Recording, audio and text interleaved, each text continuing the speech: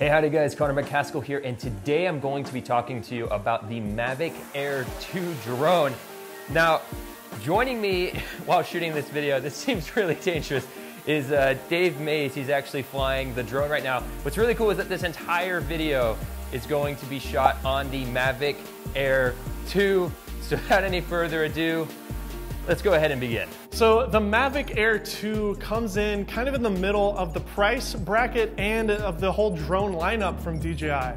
It's coming in at $799 for the base model. And in terms of size, price, and performance, I think it's the perfect middle ground for most people. If you want something that's super lightweight and affordable, then go for the Mavic Mini. If you want something more professional with a 1-inch sensor and 10-bit options, then go for the Mavic 2 Pro. The Mavic Air 2, in my opinion though, is the best all-around option, giving you incredible 4K image quality, and it's honestly the perfect size. It's not too small and not too big.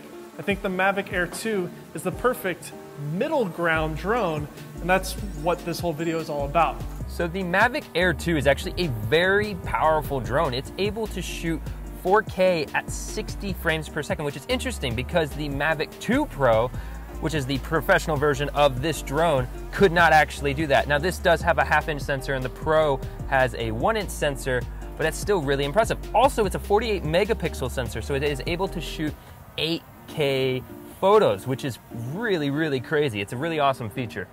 So like all DJI drones, the Mavic Air 2 has an amazing tracking feature. And as you can see, as I'm walking around right here, the drone is completely flying itself. This is the auto track, I think they call it Active Track 2.0 now. False. And it's doing this all completely robotically and magically.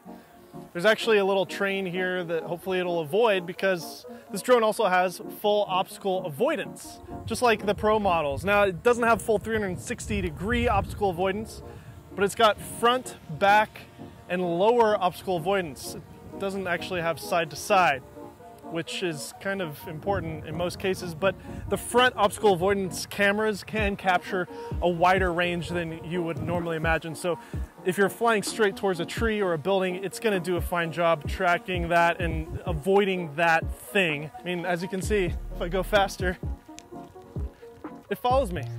I can also put a little bit more throttle on it, go up higher, and the camera stays locked on my position as the drone goes up. Really amazing feature to have with this. Now included with the drone, you get the active track, but you also get these kind of specialty modes. I never use these, but they're cool. They're like a droney, there's like a spin around mode. These are really interesting and they're cool for social media. But as a professional, this feature alone is well worth the drone price. Active Track 2.0, it's great, you should try it. So the Mavic Air 2 is also supporting a much greater range than the Mavic Air 1. So previously with the Mavic Air 1, we were using a Wi-Fi based connection, but now with the Mavic Air 2, we're using OcuSync 2.0, which is a radio based connection. The radio based connection was actually on the Mavic 2 Pro, but we are now getting it on the Air series, which is really cool. So we're getting from 2 miles of range with the Series 1 Air to 6 miles of range with the Air 2, which is really, really cool. Another great addition over the Air 1 to the Air 2 is gonna be battery life. The battery life on the Air 1 was only 20 minutes. Well, now we have up to 34 minutes of flight time with the Air 2, which is great because we've been only using one battery this entire time and it's lasted us this entire video, which is pretty awesome. I do have to say, does have one other really cool thing, and that has its own controller that's different than the Pro Series drones. Now, it's gotten a lot of love, it's gotten a lot of hate. Dave really likes the new controller. As you can see, there's a new controller right there.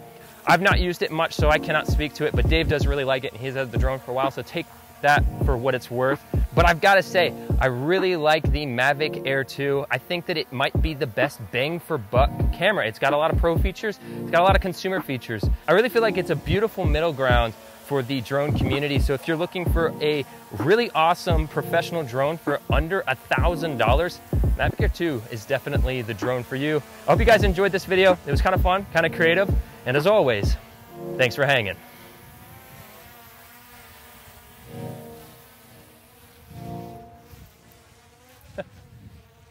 Cool.